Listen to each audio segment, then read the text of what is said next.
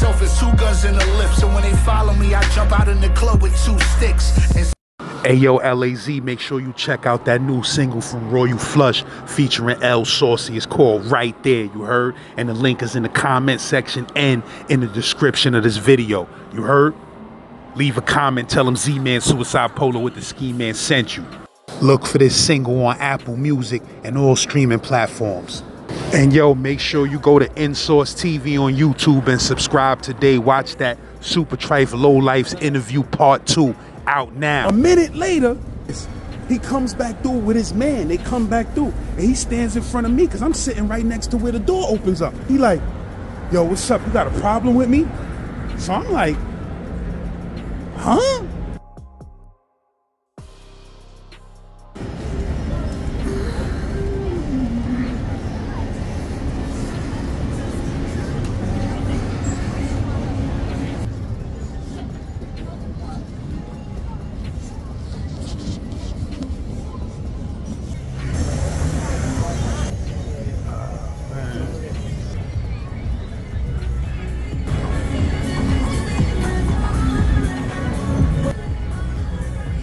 LAZ, I'm in Times Square. I had to go down a side block because it's too noisy.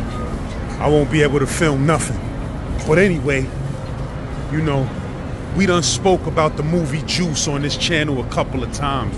And there's a couple of stories on the channel. We started breaking down the psychological effects the movie Juice had on New York City. You heard? Because make no mistake about it, the movie Juice had a lot of people losing their minds in NYC, and I was one of them. And now that I'm a grown-ass man, I look back and think, I already had an interest in guns and stuff, but the movie Juice made me start obsessing over guns. That's a whole fact. You heard? So, firstly, you know, I'm gonna change some names. I told this story before on live. I don't even remember which live it was where I told the story at. So, you know. And the other day, you know, a Gen Pop bro hit me up asking me where the story was at. And I couldn't even tell him because I don't remember which live it was. You heard? So, by popular demand, I'm just gonna tell the story.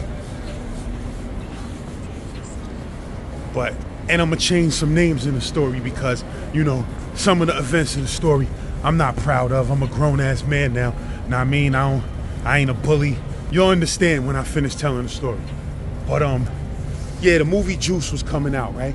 Now at this time, you know, I was already a Pac fan. I was a Pac fan since I heard Brenda's Got a Baby. I heard Holla If You Hear Me. They was dope. But what really won me over as a fan was Trapped. Tupac song, They Got Me Trapped in This Prisoner Seclusion. Cause, you know, at that time, Used and Damaged was popping in New York. That's what everybody was wearing, Used and Damaged. So when I seen Pac, a West Coast dude who I thought was just a straight, you know, Oakland dude at the time, when I seen him with a whole used suit on, I was like, nah, this nigga a New York nigga. Like, I fucks with this nigga. You heard? So, like I said, Brenda's Got a Baby was already a blazer and shit like that, and I like Pac. You know, Holla If You Hear Me was a little too militant for me at the time. I wasn't on no militant shit like that at that time. But when Trap came out, Trap was different, bro. Trap was crazy. You feel what I'm saying? They got me trapped in this prisoner seclusion. Happiness living on the street is a delusion. Yo, it was just a fire-ass song. The beat was fire, the hook was fire. Everything about it was dope, loved it. And I became a super Pac fan after that. You heard? So then, boom. Like I said, 9/2 hits around January 17th, 1992. Either that shit was on my man's birthday or right before his birthday. And we like, yo, we gotta go see that Juice. On opening day, opening weekend, I can't remember if we went on opening day or just opening weekend or whatever. But it might have been opening day. That's how bad we was waiting for it to come out, right? So like I said, I'm gonna change some names in the story because, you know, so check it, right? So Juice is coming out. So we like, yeah, we going to see that. So when it dropped, boom, we like, yo, son, we going. First of all, it was sold out everywhere. It was sold out everywhere. Can't remember how we was finding where movie tickets was not sold out at. I think it was a number you could call. I can't remember. You understand what I'm saying? But we found out that it wasn't sold out in Queens. I don't remember the movie theater. If you know what movie theater we could have been going to on the N and R train in Queens back in 92, leave a comment and let me know what movie theater you think it was. Might ring a bell if I hear it. But I know the only movie theater we found that it wasn't sold out in was in Queens on that N and R line. So we like, we going, son, we going. You heard? So we was going for like the 9 o'clock showing. You heard? Now, for those who don't know, when Juice premiered in theaters in New York, it was a little violence around, not just New York, but in the country, period. It was a little violence happening in various movie theaters because, you know, Juice a wild-ass movie, Pac was a wild-ass dude, and Pac was the type of dude that his level of influence, you heard, if Pac was wild, he'd influence other people to be wild without even trying. You feel what I'm saying? He was just an influential type of nigga. So we hype, we like, nigga, we going to see Pac. You heard? So me and my man, I'm just gonna call him Bag. You heard? Shout out to my nigga Bag. Know what I mean? We hop on the train. We like, yo, we going to see that, son. You heard? We go to motherfucking probably Rockaway Avenue on the C train. However we got to the N and the R, we got there and we went out to see the movie Juice. You heard? That shit was crazy in the movie theater. Dudes were screaming every scene. Like the scene when Pac shot Raheem, the whole movie theater screamed, oh my God. All the chicks screamed, oh my God. It was a crazy movie. See, they didn't let you know with the promo of the movie that no shit like that was gonna happen. So when he killed Raheem in the movie theater, niggas lost their motherfucking mind. Oh shit, yo, this nigga crazy. And then, you know, Pac acting just went crazy from there. The type of shit he was doing as the character Bishop after Raheem was dead and he figured out everybody was against him. The shit was dumb, scary, and deep because we all knew somebody like that. We all knew a Bishop in the hood. You feel what I'm saying? Who may flip at the drop of a dime. You feel what I'm saying? So, boom. So we like, yo. So we go see the movie, like I said. The movie theater was rowdy. Wasn't nothing but black young people in there. It was crazy. You heard? So we saw the movie, shit was over. We was hyped. We like, yo, we gotta see that shit again. I'm going to get that shit on bootleg. I'm gonna go on Belmont. I'm gonna go on Pickett tomorrow, see if I can find that shit on bootleg. I'm gonna go downtown Brooklyn, see if I can find it on bootleg. Like we was open. You heard? So me and my man get back on the train. We headed back to Brownsville. We on the N or the R train, one of them. You heard?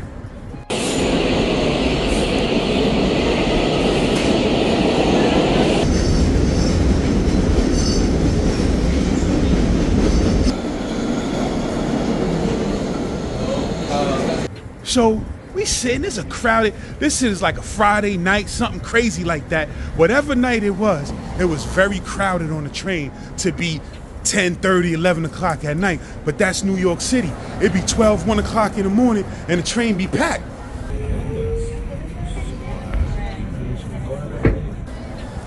You feel me? So we on the train and shit. Now, you know, that N and R line to Queens, it's a lot of Asian people, know what I mean, like Spanish people. Like, it's not really a line where you see a bunch of rowdy ass thugs and teenagers. It's not one of those train lines. That's the A and the 3 and the 4 and the, you understand what I'm saying? But we on the train, we talking about the movie. We like, yo, son, that shit was crazy, son. Remember how that nigga was like, partner? Yo, we was quoting the lines. We was hype, my nigga. We was hype. So, like I said, Juice had some niggas in New York fucked up. Pac had niggas in New York fucked up. The movie was driving people crazy. Like I said, we went on opening night or opening weekend. So we didn't know yet about the craze that this movie was going to cause and how it was going to make some people in the streets of New York actually start acting like Bishop and going crazy. We on the train, we talking. Yeah, son, all of a sudden, the doors open in the car. You heard? I see this dude come on the train that I know from my projects. He's not from my projects, but his family lives in my projects. You feel what I'm saying? And I would see this dude on a regular basis in the hood. And me and him never said two words to each other. We ain't had no argument, no problems, no none of that. But when he used to come through, his family lived in the building that me and my mans used to hang out in front of. And you know, we wasn't even starting no trouble. We just be deep in front of the building, ratchets and all of that. You heard? This is when we used to be sitting in front of 300, when there was a bench and a table right in front of 300, and we used to sit there, we used to keep a hammer on the daycare roof. You feel what I'm saying? Just for rag. We wasn't out there trying to shoot motherfuckers at that time and shit like that, but we was becoming obsessed with hammers. You understand what I'm saying? So, you know, this dude used to always come through to visit his family, but the nigga had kind of a hard bop. You heard? He would come through with a hard bop. And we wasn't out there starting no trouble, but I used to maybe feel some type of way. Cause like I said, at the time when this shit happened, this shit caught me completely by surprise. Like I said, maybe he used to get the vibes that niggas wasn't feeling his bop, or we used to have ice grills on. It wasn't that serious. We just didn't know that nigga. And you coming stomping through our motherfucking projects anytime you want to. You know how niggas is. So I see this nigga come through the train. Now he sees my man Bag. He like this. Yo, Bag, what up, my nigga? And he give my man Bag £1. Bang. This is what happened. First we was on the train, and we was standing up running our mouths about the movie. Then a couple of seats opened up, and I seen a seat in the corner. I went and sat in the corner. My man sat in the row, the next row over. So he comes through the door. So now we not even talking no more because we not sitting with each other. Now I mean, this nigga comes through the motherfucking train door. Stay clear, please.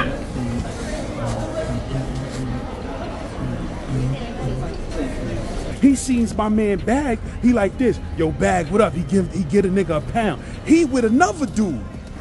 They walking all tough through the train car. So when I see him, I said, oh, this that nigga that be coming through the hood. But you know, I'm not looking at the nigga like this corny nigga or this sucker nigga. I'm not thinking about him at all. I'm just like, yo, okay, this that nigga that be in the hood sometimes. I heard he was from out these parts where we at in Queens somewhere. So the nigga gives my man £1. Then he comes and gives me £1.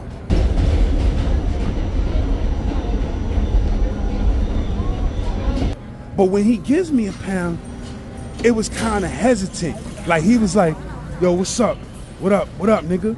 And I reached my hand out, he gave me £1. But it's like after he gave me £1, he was kind of looking at me like, and I'm like, you know, I'm sitting down. Now listen, bro.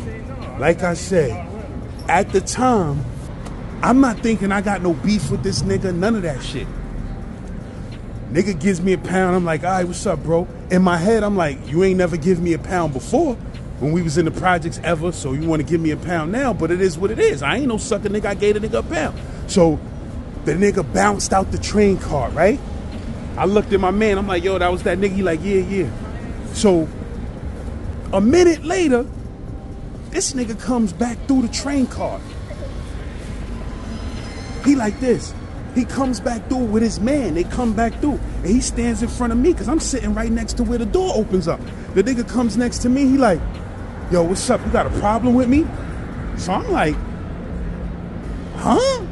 He like, yo, you got a problem with me? You understand what I'm saying? Like, I said, yo, bro, what? I said, what the fuck is you talking about? He said, yeah, because every time I come through your projects, you always grilling me and shit. You be sitting out there with a bunch of niggas and all of that, like you tough and all of that. So I'm like, what? I said, yo, my nigga, real talk, I don't even be fucking thinking about you when you come through the projects, nigga. You feel what I'm saying?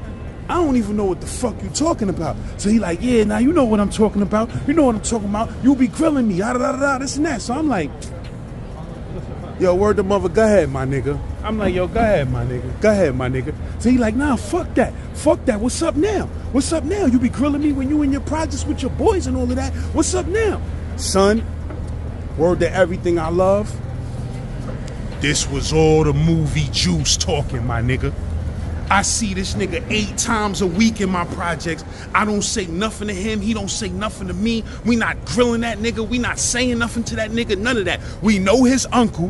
His uncle is a church nigga and he a cool nigga. So we don't fuck with that nigga. You feel what I'm saying? My nigga Pac had this nigga fucked up. He like, yo, I'm saying, what's up?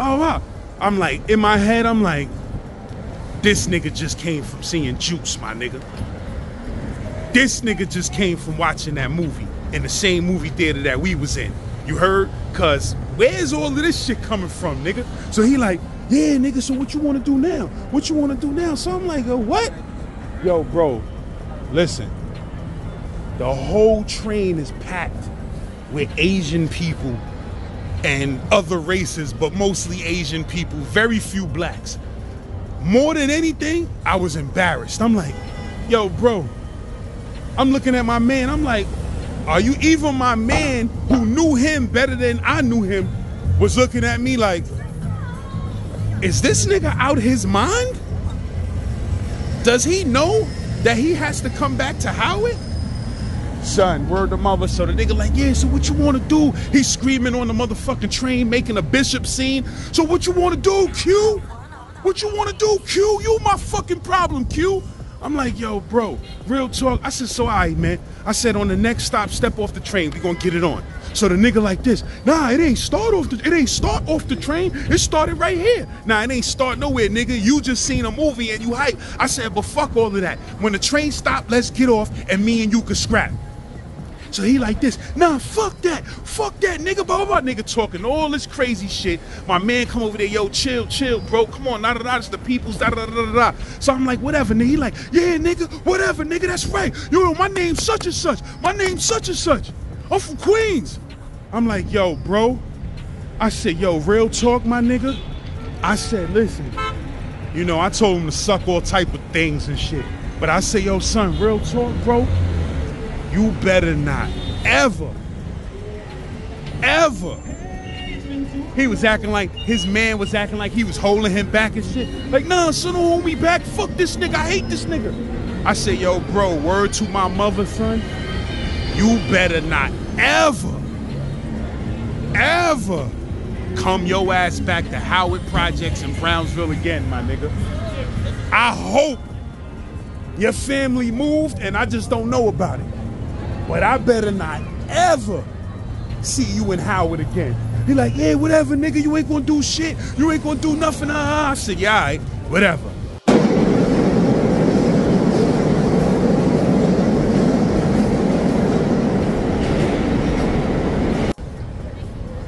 We saw that nigga uncle the next day. I told that nigga uncle, I said, yo, word to my mother, son, your nephew fronted on me yesterday on the train for no reason, my nigga. Never had 2 words with this nigga in my life, son.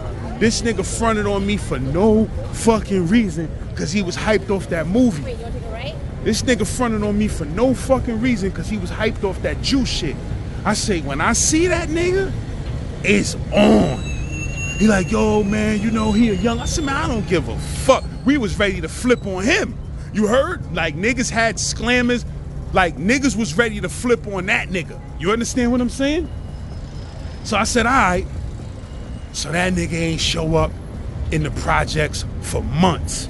He ain't come through for months. I'm talking about 6 months, 6, 7 months. We used to be looking for this nigga like, if I ever see this nigga in this projects, nigga, it's on with this nigga. You heard? So, like I said, 6-something months go by or something like that. I'm in my crib one day, minding my business. Niggas call my crib phone. I pick up. Yo, what up? I can't remember who it was that told me. It might have been my nigga Bag, but somebody called me and was like, yo, son, guess who in the basketball court right now playing basketball? I said, who? Nigga said, that nigga such and such nephew, my nigga. The nigga who fronted on you in Queens on the train. I said, nah. I said, nah. No way.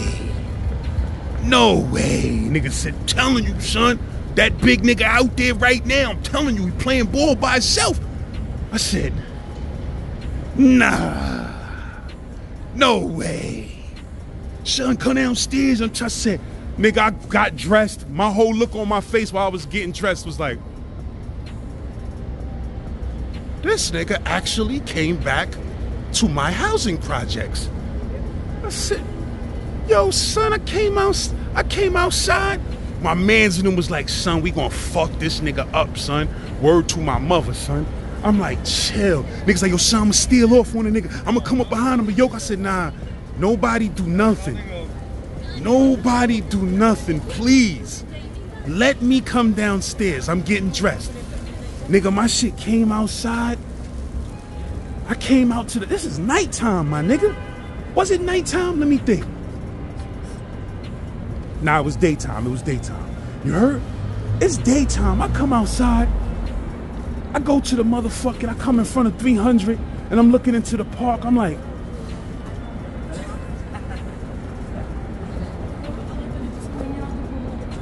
because I just couldn't believe that this nigga came back to my project. I said, that's that nigga. I said, this nigga done lost his motherfucking rabbit ass mind. Nigga, my shit come on the motherfucking court. And I promise you, hold on, this is the crazy humdinger. You heard?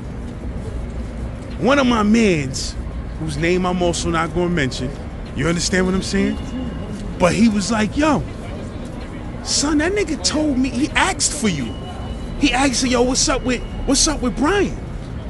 So I said, son, stop playing with me. He said, son, nah, that nigga asked what's up with you. What that was he knew his ass was grass and he was trying to make amends early. You feel what I'm saying? Nigga, I wasn't trying to hear none of that, my nigga. You stunted off on me. You was hyped off juice. You stunted off on me in front of the whole train, in front of my man, embarrassed me in front of the whole New York City. Nah, nigga. So like I said, I'm not proud of none of this shit. You heard? We was both young, for the record. We was both young, we kids, we in Brownsville. You understand what I'm saying? But I came outside, I went onto the basketball court, and this nigga was playing basketball. So I'm like, yo. I said, yo, what's up, my nigga? He like, yo, what up, what up? I said, yo. I said, what you doing, my nigga? He was like, yo, I'm just playing some ball. I was like, yo, can I play with you? He like, yeah, let's play, let's play. Son, my nigga, I let that nigga shoot around a couple of times. I shot around a couple of times. Then I got the ball. I started bouncing the ball. He could tell something is up because niggas is in the projects. Niggas is sprinkled around. Suspiciously sprinkled around. You feel what I'm saying? In the park. And I'm shooting around with the nigga and a couple of my other mans are shooting around with the nigga. So I get the ball. I'm like, yo, bro, remember that time you fronted on me in Queens, though? He was like, what? Da, da, da, da. Tried to say some bullshit. I wasn't trying to hear nothing the nigga had to say. I just gunned the ball into the nigga face. Like I said, I'm not proud of these things, but I'm just giving you actual history on what took place. I just gunned the ball in the nigga face on some super dodgeball shit like this. That shit was like, boom! That shit hit the nigga in his face. He like this. Yo, what the fuck? I said, nigga, didn't I tell you? Don't ever come back to Howard Projects, nigga? Didn't I tell you that? The nigga started running. We started chasing the nigga. The nigga ran into the building up to his family crib. Nigga ran into the building, ran up to his family crib. Now, first of all, when I hit the dude in the face with the ball, you know how ignorant niggas is. Once I set it off, boom! But niggas got involved that I barely even fucked with. Niggas like, yo, son, what happened, son? What up?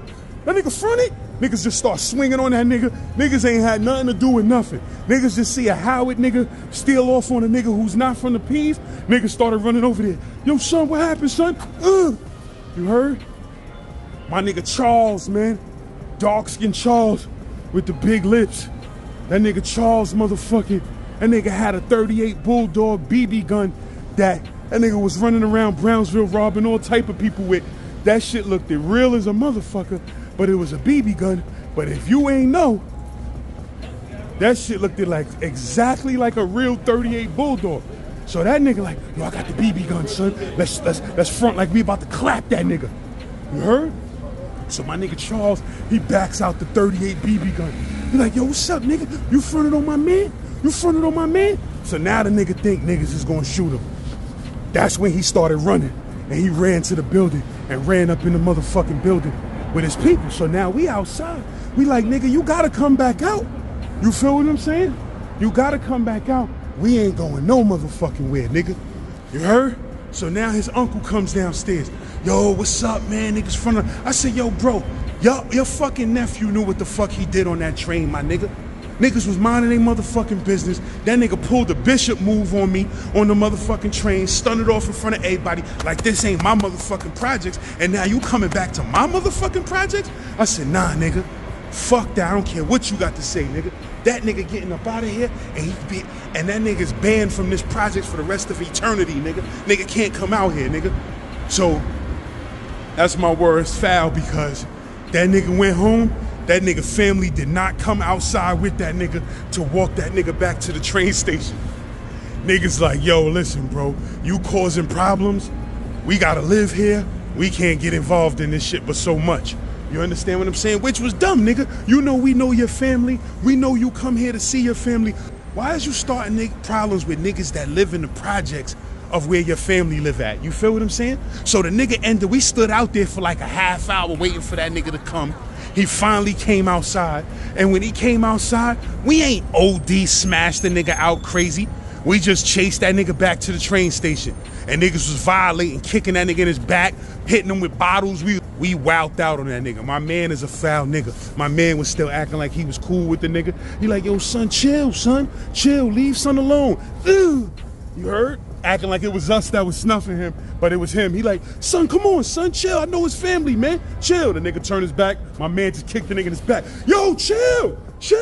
I'm like, yo, this nigga's foul. You heard? But like I said, we ain't do son dirty. Niggas could have did son dirty. We was 3-4 deep, chasing him all the way back to Atlantic Avenue L train. We could have did son officially.